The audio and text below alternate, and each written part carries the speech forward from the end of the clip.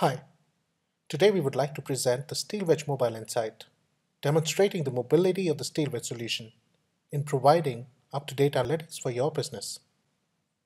Today we show how Tina uses Steelwedge Mobile to understand and derive answers to the problems within sales. Hi, I am Tina. As the Vice President of Sales for CE Corporation, I use Steelwedge's Mobile Insight to give me up-to-date analysis on all the metrics I need to manage the business and ensure timely delivery of products worldwide.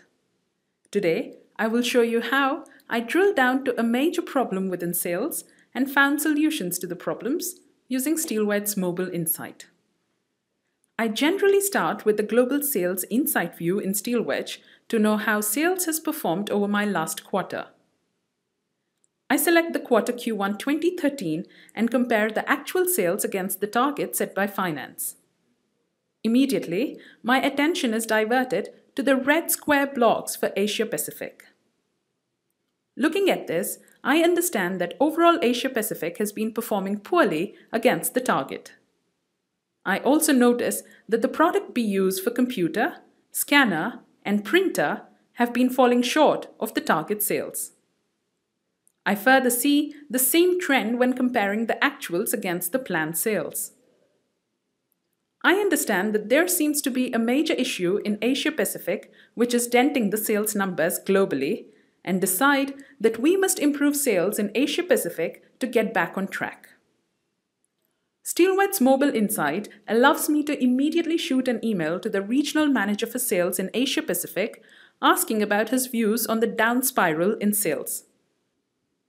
Normally, I would need to wait for a response from the Regional Manager to make my next move. However, Steelwedge Mobile Insight provides me the flexibility to go ahead and discover the root cause by myself. I will now move on to the Global Sales Cockpit, knowing that it will give me more information very easily. On the Global Sales Cockpit, I straightaway open the region Asia Pacific to see what are the problem areas there. This shows me that all countries except China are reaching or exceeding targets and plans. China has been falling short of targets and plans set for the last quarter, and also will fall short for the upcoming quarter. Further analysis of the various KPIs shows me that there seems to be a very steep decline in the supply plan for China. This confirms that China is facing severe supply crisis. I now know that for the sales numbers to go up, supply must be improved in China. However, I also realize that I might not be able to convince the supply side executives to follow this plan owing to their supply constraints. I now must look for alternatives to increasing supply in China. Looking at how Japan performed last quarter and before, I noticed that Japan had a very high supply plan compared to the sales plan and demand plan.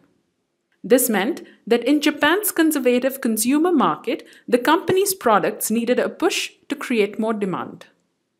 This meant promoting the products in Japan by giving a big discount, holding promotions, and pushing aggressive marketing. I now feel quite content. I know that for the next executive S&OP meet, because of Steelwedge's Mobile Insight, I have a plan A and a plan B to present. Before I draw out the plans on paper, I do need a confirmation and exact numbers of how would the projections of plan A and plan B perform with respect to the targets. For this, I open the Global Sales Plan. This is a mashup of multiple KPIs being measured for different countries, for different customer regions. I can now confirm the supply shortfall in China and the supply overflow in Japan by the figures. Plan A has me influencing and increasing the supply in China. The dashboard tells me that the projected cost for China's supply improving and meeting the demand would drop the gross margin by 0.08% in China. This looks like a very acceptable figure. Plan B has my marketing and sales teams bringing in promotions for Japan to boost the sales. This would cause a drop in the gross margin by almost 17% in Japan. Comparing this to China's Plan A, a 17% decline in margin might not be the best thing to do. This definitely will be an alternative plan.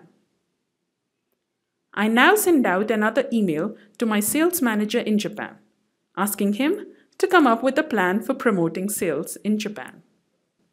That was Tina, the VP of Sales for CE, finding a problem in sales, analyzing the problem, and coming up with alternate plans, all by herself within a few minutes of using Steelwedge Mobile Insight.